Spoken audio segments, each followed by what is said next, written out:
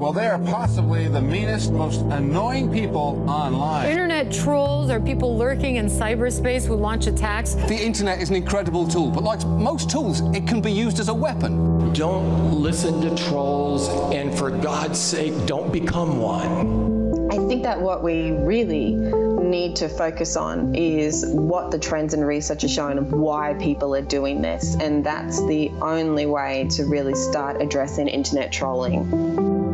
So my name or title is Dr. Avita March. My research is in cyber psychology. So in 2017, we were initially interested in the dark tetrad and empathy and gender predicting trolling. Now, the dark tetrad is made up of 4 traits. So the first trait is narcissism. The second trait is statism. The third trait is Machiavellianism, and the fourth trait is trait psychopathy. And I should note that these are considered non-clinical in that everyone has some level of these traits. We confirmed previous research that had found individuals with higher level of sadism and psychopathy were more likely to perpetrate trolling. We also found that, also confirming previous research, men were more likely than women to perpetrate trolling. When it came to empathy, we found some really interesting results. Individuals more likely to troll actually had higher levels of cognitive empathy. So cognitive empathy is a more analytical form of empathy. So it's the ability to predict and explain and understand another person's emotions and experience. It's not that they don't understand what they're saying. They actually really understand what they're saying, and they're really good at predicting what they're going to say that will hurt you. We have a very unique leader, whether you love him or hate him. Our president goes on Twitter and trolls people. I think he's what they call trolling. His goal was to troll the press. Trump is the world's biggest troll. Everybody falls for it every day. This trolling has really become prevalent, I guess, in the media over the past 5 years, but it does have a longer history of being researched.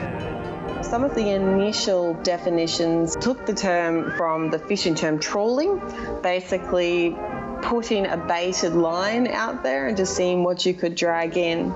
So it was a more light-hearted behaviour. They were the trickster, I guess, of the internet. Now, it started then to take on a more insidious form, and we started to see it more aligned with antisocial behaviours. That motivation and desire to cause social mayhem and be motivated by atypical social rewards was an extremely strong predictor for internet trolling, which suggested to us that personality might only tell a part of the story. Actually, if somebody is really motivated by creating that social mayhem, that might be one of the best predictors for if they're going to engage in internet trolling. The problem with rewards is that they're addictive. So the more I like feeling something, the more I might engage in that behavior to feel it again. And what we also know from addictions is that you have to continue increasing the level of behavior to feel the same reward as you did before. So the other thing to really start considering and addressing is that trolling could be an addictive behavior. And so another way of starting to manage and prevent the behaviour is treating trolling like an addiction and treat it the same way we treat other addictive behaviours. It's only through building that kind of profile of who the internet troll is what is going to lead us into actually then say, well, if we know that the internet troll is X, then we know that X is usually treated with Y.